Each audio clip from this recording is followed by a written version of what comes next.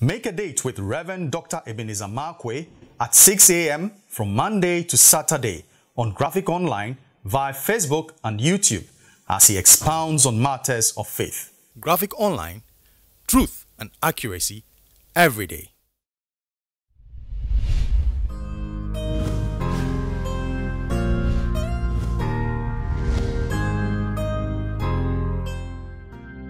Hello, this is Reverend Dr. Ebenezer Markwei of Living Streams International, bringing you matters of faith with Graphic Online.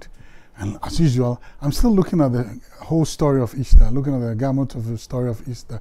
And I'm looking at Easter, an event of Easter, but for me, it is a kaleidoscope of principles, multicolored faces of principles for Easter.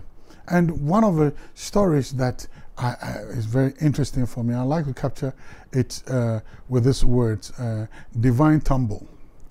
Divine tumble. Now you remember Jesus, when he picked up the cross on the way to be crucified at Calvary, the Bible says he tumbled and fell. The cross was so heavy that he fell.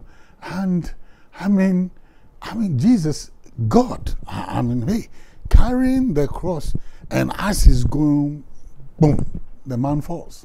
The weight, the burden of the cross was too much for his frail body. He's been tortured, he's been beaten, he's been, whipped, his backside was lacerated, he had lost a lot of blood, he'd been mocked, his spirit was low, even from Gethsemane, he was in very low spirit and all those things. He's gone through all that traumatic experience. And then they put a cross on him and then he fell. Just a little bit of a digression. I say, but Jesus, you one cross and then you were falling all over the place. And then he asks us that if any man should come after him, let him deny himself, take up his cross and follow him daily. You carried it one day, you were falling, then we should carry it daily, and so what's going to happen to us? But that's the lighter side. But here's the interesting thing. The burden, the weight of what he was carrying threw him down. Very simple. Sometimes there are burdens that we'll be carrying, and those burdens will make us fall. Those burdens will be too much. Those weights will be too much for us. And sometimes we'll land on the floor with it. And sometimes, when those things happen, it's not because you are weak. It's not because you're not up to the task.